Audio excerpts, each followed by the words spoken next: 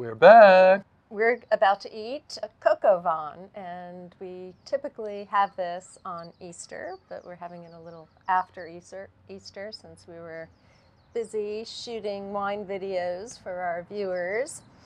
So, Coq Au Vin, a classic dish from France, where they've taken something that is less than wonderful to eat, which would be an old rooster, right? Coq Au Vin, rooster with wine.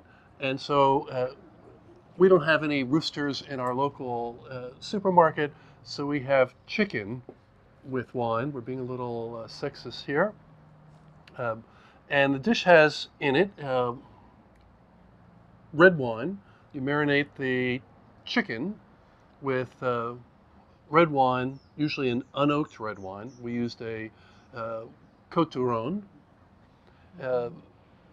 with herbs. So we got from our garden rosemary, thyme, sage, and lavender, some onions, some garlic.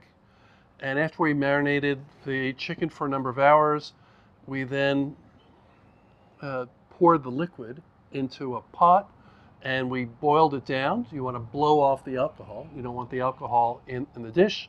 Then we added back the chicken and some pearl onions and finally some mushrooms.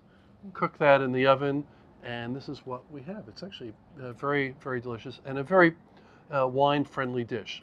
Now again, if somebody's into the wine and food pairing, that's great. I am. It's a way that we can explore flavors.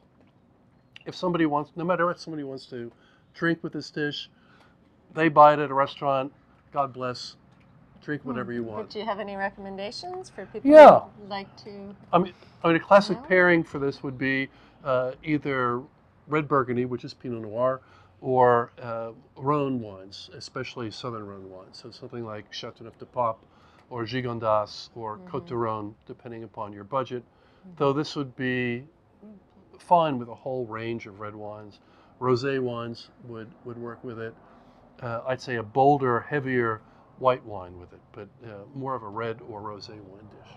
But why don't we take a taste, and then we'll run through the wines, have a little fun. I'm hungry. Yeah, I'm hungry too. Tasting wines makes me hungry, ferociously hungry. Well, it opens up your appetite, doesn't it? It does. It stimulates, the acid stimulates your appetite.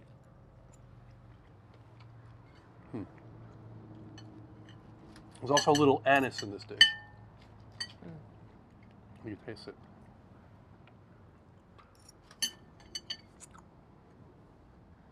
You like? I do. I do. Well, the food makes me thirsty for wine. So I'm going to try a little of the Sanford Pinot with it. It was very nice.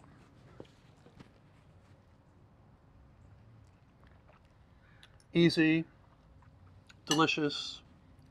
The food has very strong flavors and overpowers the Pinot a little bit, but still, it's a very nice combination. Makes me happy. Me too. Okay, let's try something else. With this COVID thing, one thing that I really miss is dining in restaurants. And I look forward to, again soon, dining in restaurants.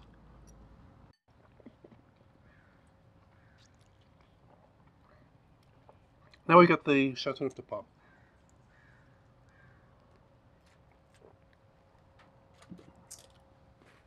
And for me, that's heaven. The two of these better than the Pinot Noir? Yeah, because it's a bolder wine, stands up to the bold flavors of the food. And the garrigue in the Chateauneuf de Pape matches with the herbs in the dish. And the dish, which had been a bit tannic, the tannins sort of go away. And the wine tastes silkier and better.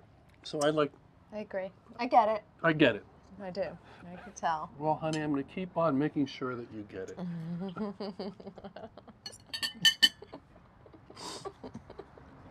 Yeah, that's really yummy, huh? So now we're going to try it with a Silverado, with the Cabernet Sauvignon, which again would not have been my choice going into this, but it may be very delicious. That was okay. Yeah, Good. yeah, it works. Not as good as the Chateauneuf de Not, Pape, not as but good as the Chateauneuf de Pape, but again, if I had friends over and I knew that one of them was the king of cab, and that's what they really like drinking, I would make sure I had a Cabernet Sauvignon on the table to make my friend happy. And also, again, we like playing with the food and wine pairings. Shiitake mushroom here. Your mushrooms are great. Yeah. I love your shrooms. They do well in the wine. And it's also good with the Artemis, right? It was much better with the food than on its own. Yeah. So on its own, the wine was tannic and tight, right? And with the food, the wine opens up. There's much better fruit. It's rounder in the mouth. So They were all good, but my favorite is definitely the Chateauneuf de Pape. Chateauneuf de Pape, and it may be different. You know, again, as we change the dish, the favorite wine changes. I mean, one thing is that if you have good wines, right, they're going to be better with good food than bad wines are. Well, would bad wines be better than drinking water? It all depends upon how bad the wines were. But that said, in summary, what we did is that we tasted 4 different wines that we'd purchased at Costco, ranging in price from the mid-20s to $51. Right? And they were all very true to their type, which is nice. We then took a classic French dish and we tried the wines with the classic French dish. And the more classic pairing, which would have been the Chateauneuf de Pape, to both of us worked best, but all of the other 3 wines all worked well as well. So No bad choices. no bad choices, yeah, which is good. It's nice in life when you have something that meets or exceeds expectations. So we had no bad choices. So I'm going to toast with the Chateauneuf de Pape. So until the next time, drink wine, eat wonderful food, be with friends, have fun, give us a like. Comment and subscribe, and please share with all your friends, because when we have 50,000 viewers, Pat is going to let me throw a party.